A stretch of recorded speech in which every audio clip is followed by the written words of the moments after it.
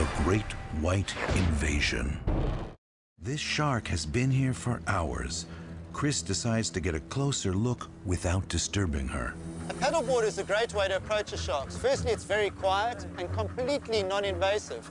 Secondly, it gives me an elevated position from which that I can actually see into the water, see how the shark's moving, and by knowing their behavior, it puts me in a position where I'm comfortable to interact with them.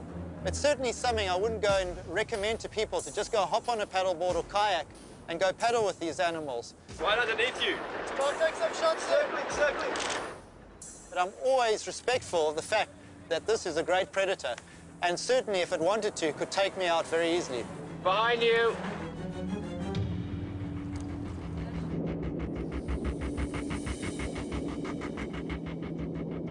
I had a camera mounted to my forehead, and that gave you a really good perspective of just how big these sharks were. The board I was on was 11'6", and you'll see the shark is comfortably the size of the board. I'm paddling alongside a roughly 4-meter great white, about 13 foot long here, and I'm working out bloody hard, and the shark is just effortlessly cruising through the shallows. See it right in front of me here, at least the length of the board that I'm on. On one particular occasion, I got so excited that I nearly lost my balance. That is one big shark. The shark was swimming straight towards me, and it would have been very interesting if I'd fallen in the water.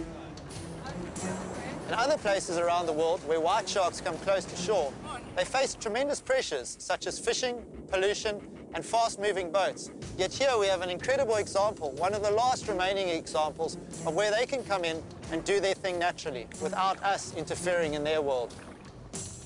So, if great whites come inshore for their own reasons that have nothing to do with humans, what could those reasons be?